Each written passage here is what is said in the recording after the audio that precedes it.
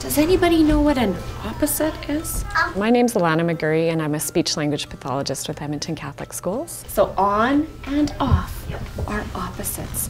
I presented books to begin with to show how we can pre-teach concepts that we're working on in the classroom. And what I was looking at was pre-teaching descriptive words and opposite concepts. Gladness sees something that's a square and something that is round.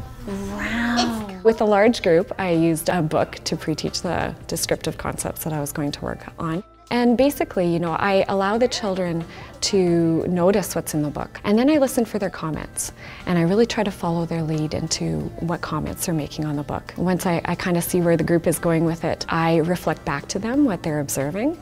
And I might expand a little bit on what they're talking about, because I really want to make connections between what they're seeing in the book and their own experiences. I also use it as an opportunity to introduce new vocabulary or new concepts to them.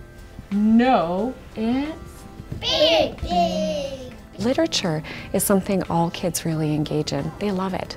When you really choose a book that has beautiful pictures and is engaging, the kids are right there with you. And I think when that happens, then that's sort of where the magic happens, because you go away from just reading a book into making connections into what they experience and their world. And this one is full.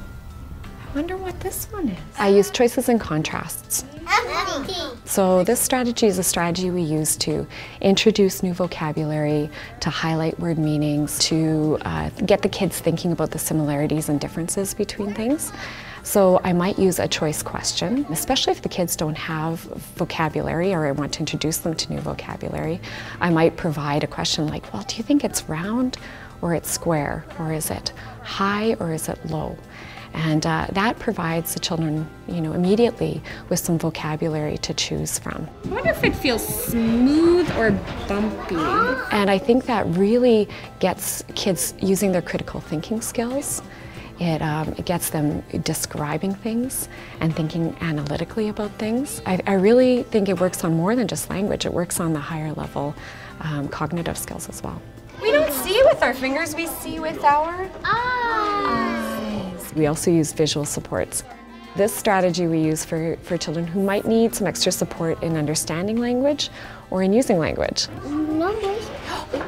It has numbers. That's a good clue. Some of the strategies I used were using objects for the children to actually touch and manipulate as we talked about them.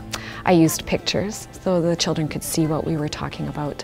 And I also used gestures. So I might have used actions like little and big, or I might have used gestures for a speech sound like this sound. A big bell would be pretty. I usually try to start large group. I think large group is always the place I want to start with kids. We introduce the whole classroom to a concept or an idea. Then moving to small group, I try to choose the kids who I think need a bit more repetition. When I think about small groups, though, I like to try to include peers that are also very strong with their speech and language skills so that they provide a model for the kids who need repetition and practice.